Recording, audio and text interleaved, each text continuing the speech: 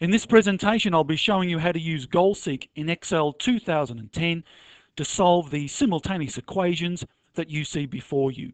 Ideally, the equations should be in the form of y is equal to mx plus c, where in the case of that second equation, m is equal to minus 2 and c is equal to plus 4.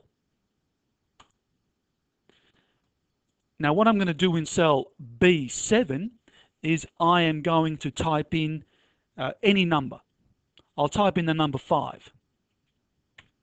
5 is not part of the solution probably, but hopefully after I apply the GoalSeek method, cell B7 will contain the value of x that is actually part of the solution.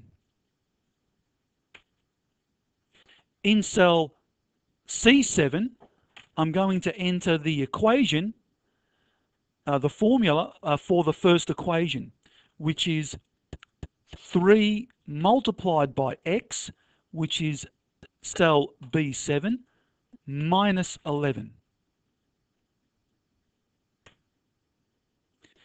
In cell D7, I'm going to enter the formula for the second equation, minus 2 multiplied by x plus 4. So when x equals 5, this is the value of y from the first equation. When x equals 5, this is the value of y produced by the second equation. If this was the correct value for x, and it isn't, but if it was, these two values of y would be the same. In cell E, I'm going to enter the difference between those two values of y. The value of y from the first equation minus the value of y from the second equation. Ideally, the value produced in cell E7 should be 0 if that was the correct value of x that was part of the solution. So anyway, enough of that. I'm going to apply the GoalSeek method now. I'm going to click on the data ribbon. I'm going to go to what if analysis and click on GoalSeek.